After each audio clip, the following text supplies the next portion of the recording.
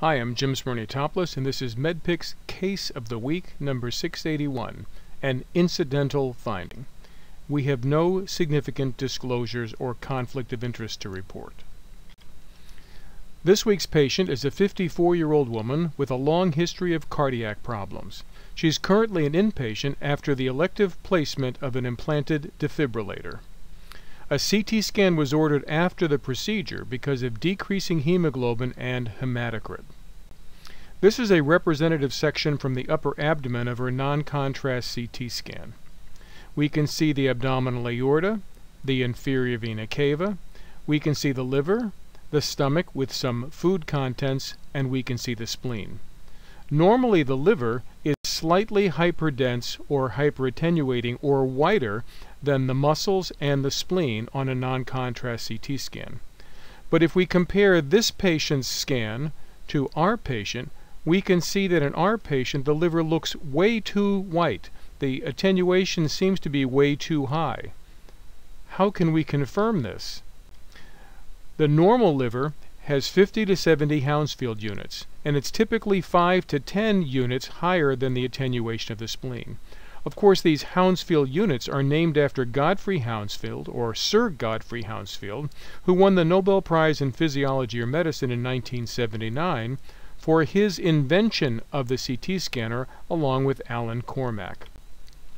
If we actually measure the attenuation of the liver using an ROI, or region of interest, in our patient, it's 107 Hounsfield units, and the normal range is only up to 70 Hounsfield units.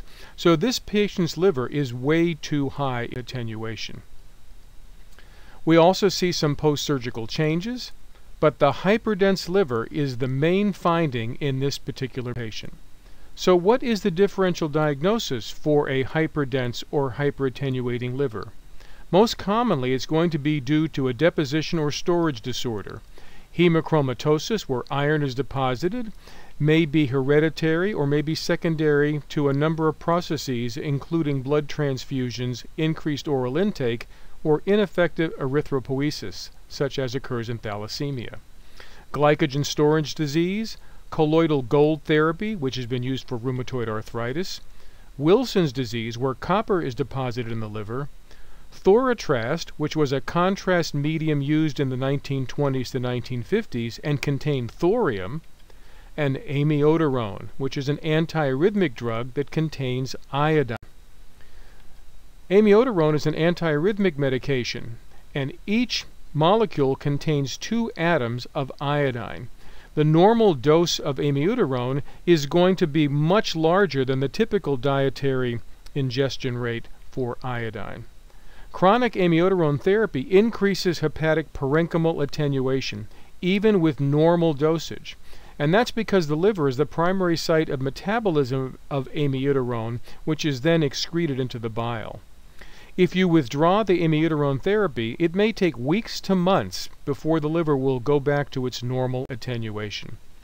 This coronal reformation from the same patient demonstrates the heart, the abdominal aorta, the inferior vena cava, and the liver, which is remarkably hyperattenuating in comparison to the adjacent structures. So this was a patient with amiodarone liver hyperdensity or hyperattenuation, not a toxic problem, but an unusual and incidental finding. I want to thank you for your attention. I'm Jim Smyrniotopoulos, and I approve this message.